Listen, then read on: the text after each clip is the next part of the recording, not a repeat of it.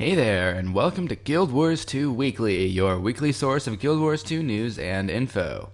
I'm your host, Zolfury, and in the headlines for the past week, this new epic cinematic of the Asura capital city of Ratasum.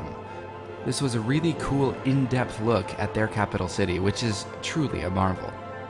Also, this new video of the adventures of ArenaNet's sound team. This one was really cool, and it gives you a look into the complexity of sound design for a video game. It's definitely worth watching both of them, so link in the description below. Unfortunately, that's all for the news this week, so let's just move right into our lore feature. We have been going through a series on Destiny's Edge, going through each of the members, starting with Ritlock Brimstone last week. There will be an annotation on your screen, click that if you'd like to go watch that one. But this week is about Logan Thackeray, and before I go any further, I must stress one thing.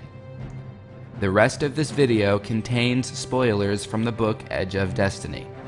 If you have not read or have not finished the book, please turn away from the video right now. I'm warning you. Once more, this contains spoilers, so if you have not finished the book Edge of Destiny, don't watch the rest of this video. Don't say you haven't been warned. So that aside, let's get into this.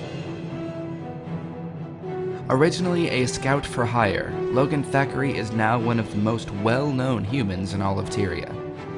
Logan spent most of his youth working as a hired blade for trading caravans near the fortress of Ebonhawk.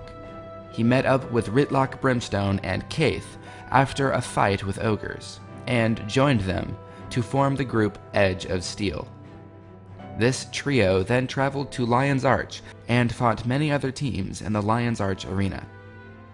Queen Jenna, the leader of the humans, saw the skill and cunning of Logan in the arena, and Logan, enthralled by her beauty, pledged to serve her as her champion, allowing himself to be called to her side if ever she was in danger. Certainly not the wisest decision, and it would eventually come back to haunt him. One day, Air, the mighty Norn of the group Dragonspawn's Destiny, made a bet with the owner of the arena that Dragonspawn's Destiny could best Edge of Steel. And they did. Seeing their strength, the Edge of Steel joined with Dragonspawn's Destiny, forming the guild Destiny's Edge.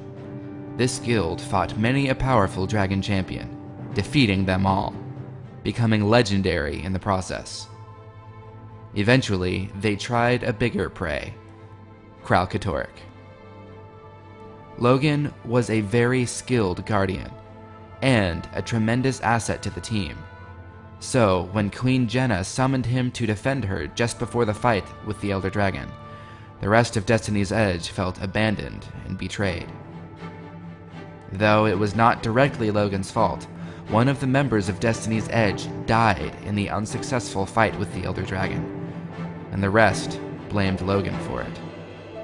Logan easily fought off the ogre revolt that was threatening the Queen's life, and she appointed him captain of the Seraph Guard in Divinity's Reach, where he remains. That's all for the day. I certainly hope you guys enjoyed it. Be sure to tune in next Monday, where we will take a look at the Sylvari Kaith. But until then, I'm Zolfury, and I'll see you guys then.